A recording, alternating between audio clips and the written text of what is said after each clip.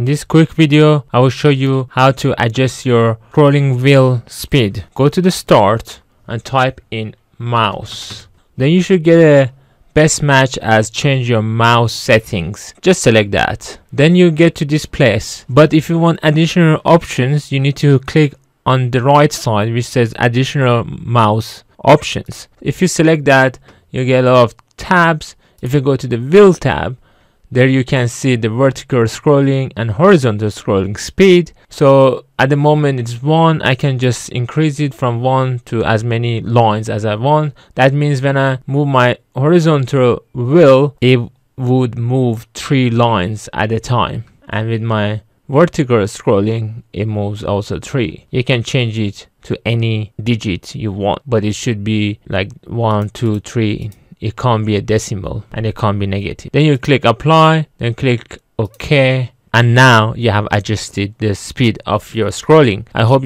this video was useful. If it was, please don't forget to subscribe. Bye bye.